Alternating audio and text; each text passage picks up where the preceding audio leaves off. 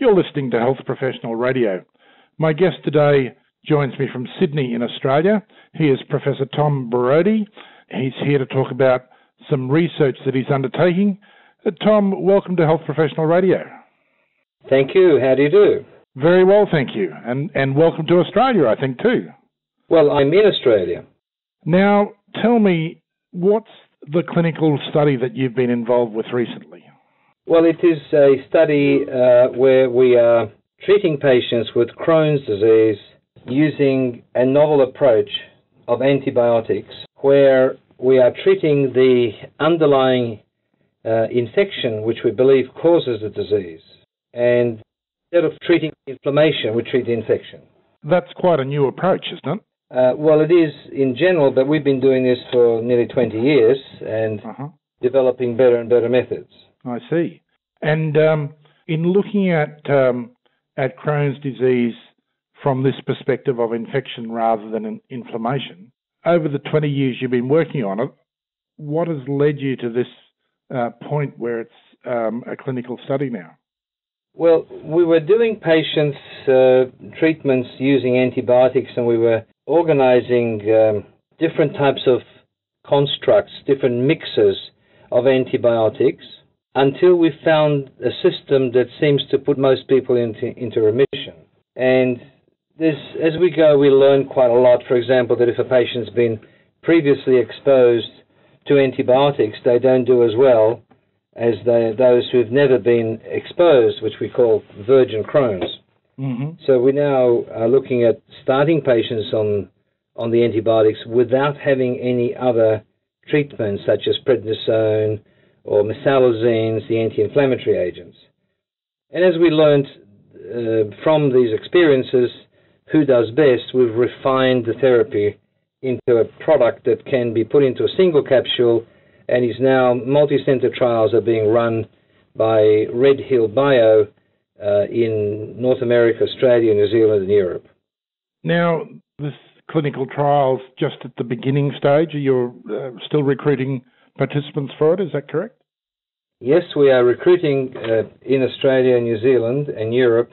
In the States, I think they have so many centers. I can't speak for that, but I think they have really recruited quite a lot now. Mm. And I guess if you go into clinical trial, you have high hopes of finding what in my mind, strikes me as quite a revolutionary discovery about Crohn's disease, if it can, in fact, put people into remission with something as straightforward as an oral antibiotic.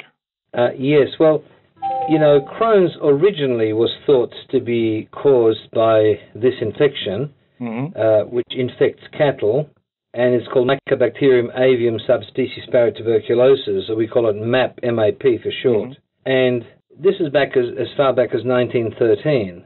MAP was first described in 1895 in Heidelberg by two guys. One of them was Yoni, of course, and one was a British fellow. And they found that cattle who have a similar condition have these bacteria in large numbers. In humans, they're very similar bacteria, but they're in very small numbers, and they infect inside the cells. But nevertheless, the body attempts to kill these bugs, and the white cells smell that they are there, and they throw all the inflammatory molecules at them, and they start up a process that we call inflammation. And so when we coloscope patients, we can see redness, bleeding, polyps, pseudopolyps they're called. You can have holes being drilled through between the rectum and the skin called fistulae, and bowel is stuck together or can be stuck to the bladder and cause a hole to go between bowel and bladder. So it's an awful sort of disease which never seems to stop, and you can't cure it just by removing it by surgery.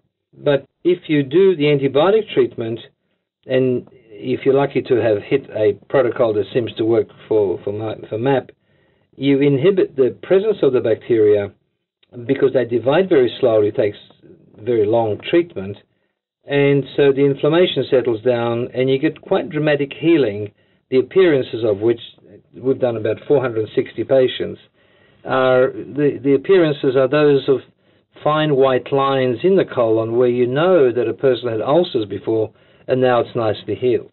You're listening to Health Professional Radio. My name is Bucklar, and I'm in conversation with Professor Tom Borody, who's in Australia currently and is beginning clinical trials looking at a treatment for Crohn's disease involving oral antibiotics. And we've been talking about what the likelihood of that clinical trial will be to show some, what I think is probably fairly revolutionary ways of treating the disease. Now, Tom, a lot of our audience are clinicians and they'll know the answer to this question, but we do have some people listening who are not clinicians. How significant is Crohn's disease in the community? How significant? Well, Crohn's firstly has been increasing fairly rapidly since the Second World War.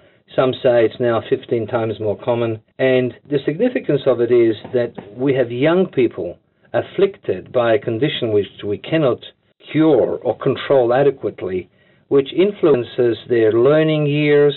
They are like put in jail and suffering. Death is something that terminates disease, but this disease actually just debilitates you. And I've just had a patient with me who's lost like 38 kilograms, and he was a partner of a very large legal firm, and he looks like death warmed up. So from the personal point of view, these 50,000 people in this country, or almost 700,000 in the States, are such suffering people, and it's just sad to see them suffer so much with a condition that we have pushed away into being an idiopathic inflammation rather than searching for causes of the inflammation as the technology grew up in the 90s and, of course, now.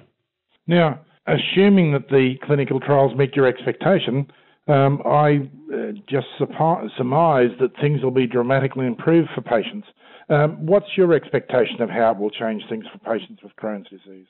Well, we expect that the trials will be better than placebo, which is what you always want, but it is just the beginning, because if you get trials to show that it is better than placebo, it actually will open up the belief system of researchers and doctors which have been at this stage closed, because in the past people have looked and looked for this bacterium and could not find it, and the conclusion is that it doesn't exist. It's a bit like going out in daytime and looking up at the blue sky and saying, "Show me the stars." I can't see any stars. Well, then they are not there, are they? And that's what we have, the attitude we've had towards this infection. But there are a number of infections like this that are not detectable, but they're still there. And we've learned, for example, from Helicobacter, an ulcer disease being caused by chronic infection, that there is still so many more infections that we are to learn about and not to disbelieve someone who's starting to get results. So I think this is the beginning of a renaissance in improving and treating the infection, not just with antibiotics, but perhaps with some adjunct treatments that may be available, such as special probiotics that can also hunt for MAP in the body when we use antibiotics. Professor Tom Borody, thank you for joining us on Health Professional Radio today. It's been fascinating to talk with you. I do appreciate your time. I realise you're very busy. My pleasure. Anytime. Thank you. Now, for listeners who have either missed my conversation or just caught the tail end of it, or indeed who would like to know more, there is a website you can go to that has details of the research that Professor Tom Borody is conducting. That's at www.mapmycrohns.com. So all one word, MAPMYCROHNS, mapmycrohns.com. If you missed the interview, the good news is we have a transcript on our Health Professional Radio website. We also have an audio archive on YouTube and on SoundCloud, and the links to that are on our website as well. You've been listening to Health Professional Radio. Thank you for joining us. My name is Wayne Bucklar.